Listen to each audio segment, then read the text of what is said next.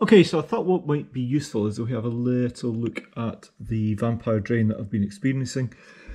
I have a Tesla Powerwall 2. I've just had a brand new SMETS meter put in. I am with Octopus Energy on the Agile tariff. Basically what is happening, so this is for the week. The in-home display is showing a consumption of 51.55 kilowatt hours. And if I look at the app for the Powerwall across the same period, you can see here that we've actually used 21.7 kilowatt hours from the grid.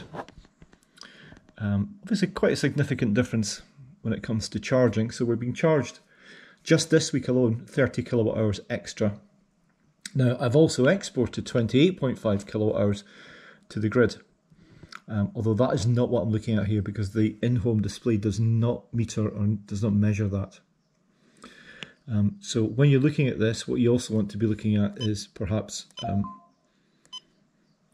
individual usage. So at the moment, we can go back to right now.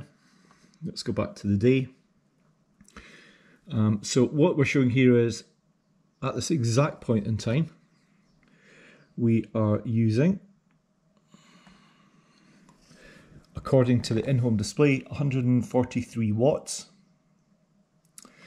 But if we actually look at the power flow which we have into the Powerwall from the solar panels, we're generating half a kilowatt, and 0.1 watts, 100 watts is effectively coming into the house, and 0.4 kilowatts is being stored in the Powerwall.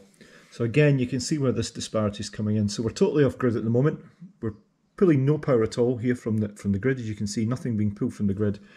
But when you look at the display, effectively the meter reading, the remote for the meter, we're actually pulling 136 watts.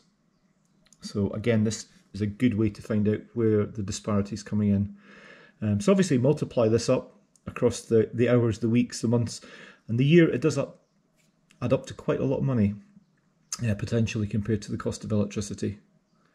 Okay, hopefully you found this useful. It's just an indicator, and what I would suggest is you take it up with your energy supplier.